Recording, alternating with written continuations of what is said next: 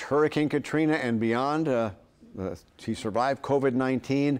We're talking to a man this morning who for the past 100 years has seen it all, and on Sunday he turns 101. That's a lot of birthday candles on that cake. So we're glad to have Knot Farrington on the program this morning. This is a big one for you. You've seen so much change in this city. Knot is there with his daughter Rebecca. And Knot, I was so glad to have you on the show because finally there's somebody on the show who's older than me.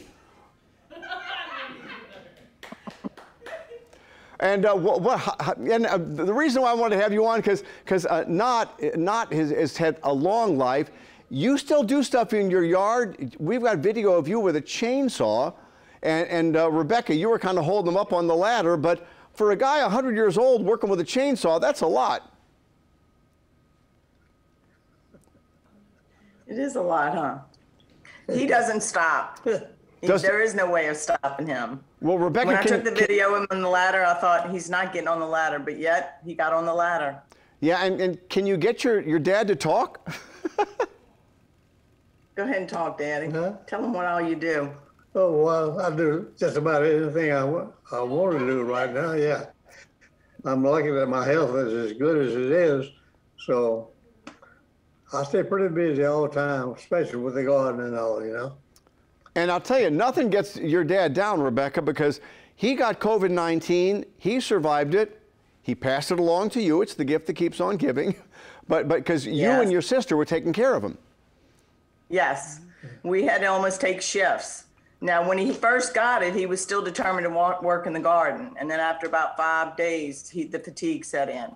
And so I would be in the morning and she'd do the evenings, and then we'd switch up back and forth, taking care of him.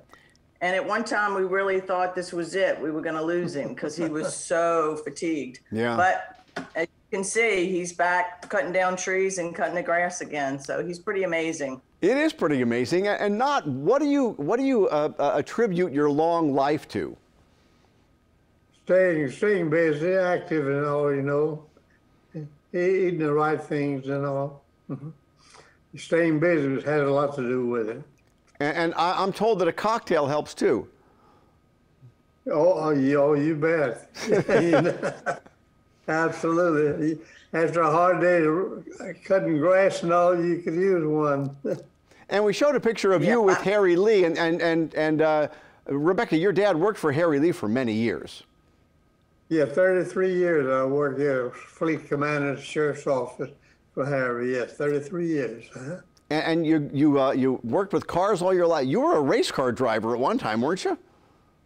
Yes, yeah, I did quite a bit of automobile racing back in during my life, and I built a car and set several records at the Bonneville Salt Flats and all. Pretty impressive. And at 101, will you still be driving or just working in the yard? Oh, no, I still drive, you bet. Of course you do. Do you still race? No, not much racing right now. I had to give that up. I donated a car that I set the records with at Bonneville. I donated a car to the Louisiana State Hall of Fame in Natchitoches, Louisiana. Yeah. So the car has a home up there now. And what are your big plans for your 101st birthday? Just same old thing, you know. Nothing big, you know. You're not going to like build a house or chop down a tree or something? Probably have go and have dinner, have lunch and all with my daughter Kim and all.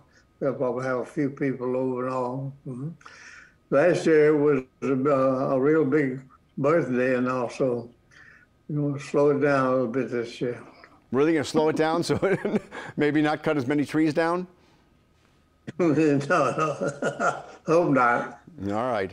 Well, if I ever need any lawn work, can I hire you? If he needs any lawn work, can he hire you? Oh, you guarantee, you bet. All right, Knot and Rebecca, thank you very much. That's welcome, thank you. All right, it was wonderful to see you guys. And happy 100. Thanks, Eric. We'll see you on your 102nd, 3rd, and 4th, and 5th. I hope to be. I'm thinking so. Good. Thank you, Eric. All right.